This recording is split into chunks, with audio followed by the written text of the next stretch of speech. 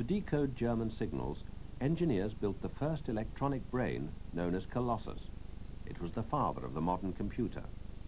Dorothy Sands was one of the Wrens who operated the 1500-valve apparatus. I was sent to Bletchley Park to work on the Colossus computer. In this huge room, there were the massive machines with wheels and valves and cogs, and it looked rather like a machine that a madman would invent.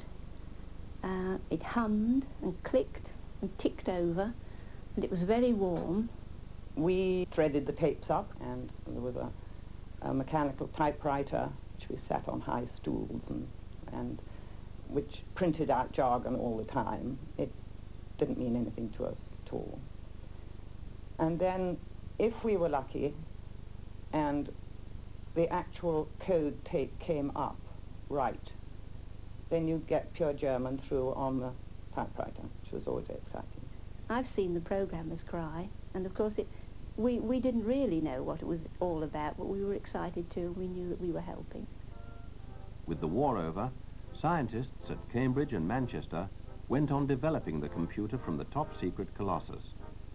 After the early research machines, the first one built for office use anywhere was commissioned by a London cake and tea shop company, Lyons, in 1950.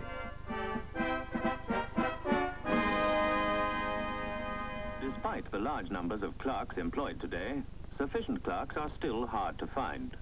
With full employment, the security of clerical work does not offer the old attraction.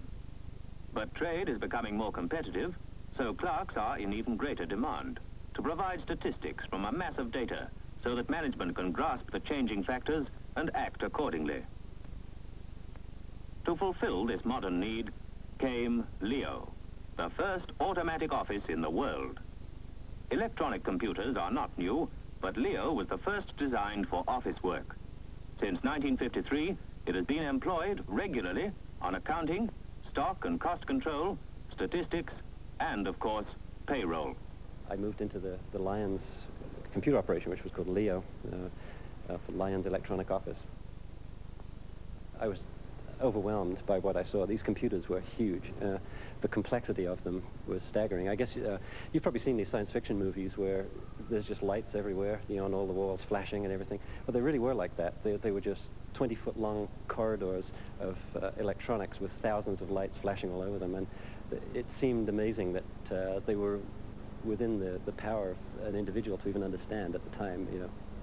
It really did work rather better than we expected, and our confidence in it built up gradually, so that we were able to assure the management that if they started relying on it to do payroll every week, that people would in fact get paid, and they never failed to get paid.